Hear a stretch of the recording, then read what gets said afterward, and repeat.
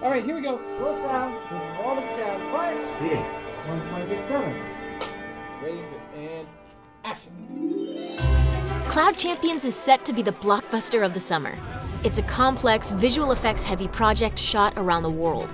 But this production is supported by Microsoft Azure and partners, so the process is secure, flexible, and cost-effective. Post-production and production happen simultaneously. Every day, footage securely travels to the cloud from even the most remote locations. All the footage is securely stored in the cloud so editors and VFX artists get to work immediately, accessing only the footage relevant to their role.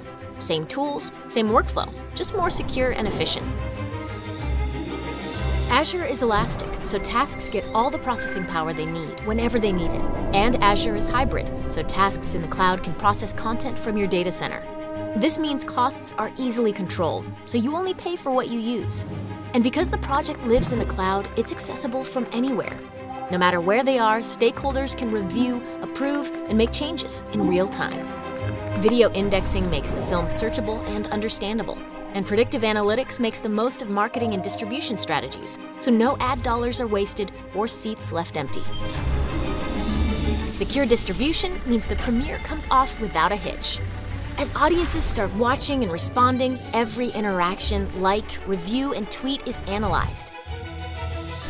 Azure also delivers video on demand in live TV and analyzes viewing habits to drive recommendation engines, advertising, and personalization. This makes future production decisions a snap. Looks like we'll be seeing a Cloud Champions 2 in the near future.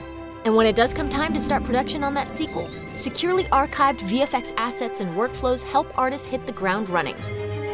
Microsoft and key partners are embracing the challenge of modernizing media production and distribution. We look forward to working with all of you on this exciting and important journey.